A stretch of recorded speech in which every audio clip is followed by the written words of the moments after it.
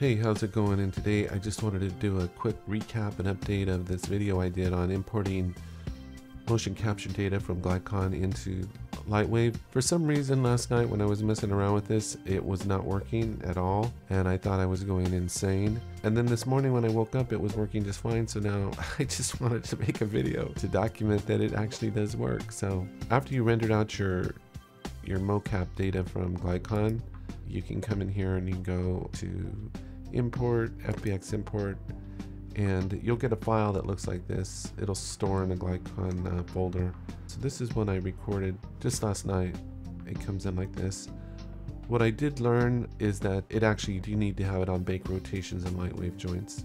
Otherwise you're going to get a big mess when it imports. And then we just go okay.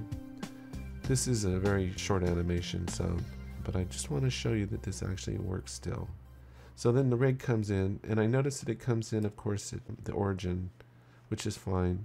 The great thing about this system is that once you get the workflow down, it's going to save you a lot of time in terms of having to animate things. Like you can create custom animations, and this is one of the few systems that I've actually got to work in LightWave where the motion capture data comes in without any problems. Well, I shouldn't say that. Yesterday it was a problem. Okay, so once you've got this set up, you just go to save, and you just save the scene as a LightWave scene. And let me do this. Save as, and I'll just call this. I'll just increment this. Give it a G at the end. I've done this a few times already. And then you save out that. So you bring it in. You make sure it's on bake rotations and LightWave joints. And then you save it out, and then you go clear scene, and then you just, all you got to do is you got to come here and you got to load your, in this case it's YBot, which is a standard Mixamo rig, and you just bring it in, and you leave all this the same, except remember to leave it on bake rotations and LightWave joints. And this doesn't come in at the origin. See, it comes in, he comes in and resting on the ground there.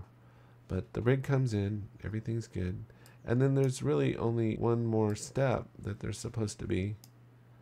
For some reason, this is where I was having problems last night. And then this morning it was working fine. So I have no idea what was going on. But I just want to show you that it actually works. So there's our rig.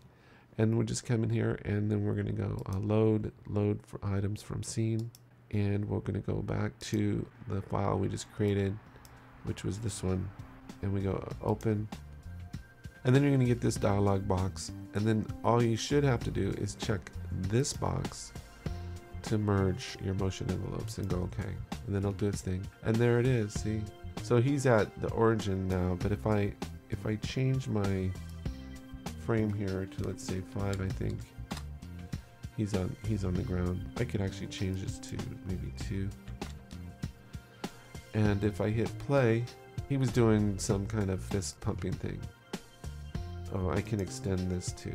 Extend my in frames here. And if I hit play, there he goes. So it actually works. So the steps still work in 2020 on February 14th, Valentine's Day. You can still import Glycon motion data into LightWave, no problems. Okay, take care, have a great day, and I will talk to you next time.